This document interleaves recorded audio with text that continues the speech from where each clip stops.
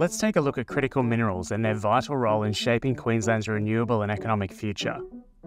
What exactly are critical minerals and how are they used? Critical minerals are essential for advanced technologies like mobile phones, computers, fibre optic cables, defence, aerospace and medical applications. But here's the exciting part.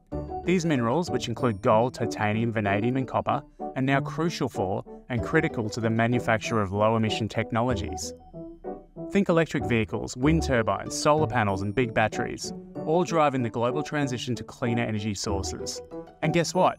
Queensland is in a powerful position to supply the critical minerals the world needs.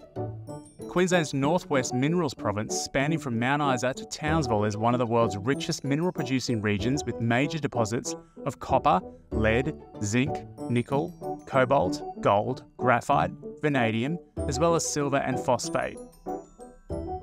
Better still, the International Monetary Fund predicts a six-fold increase in demand for these critical minerals over the next 2 decades, a surge in demand valued at a staggering $17 trillion. An electric car alone contains close to 200 kilograms of critical minerals. And it's this growing demand for Queensland's critical minerals that will create economic opportunities and good jobs across the entire state as we help our state and the world transition to net zero.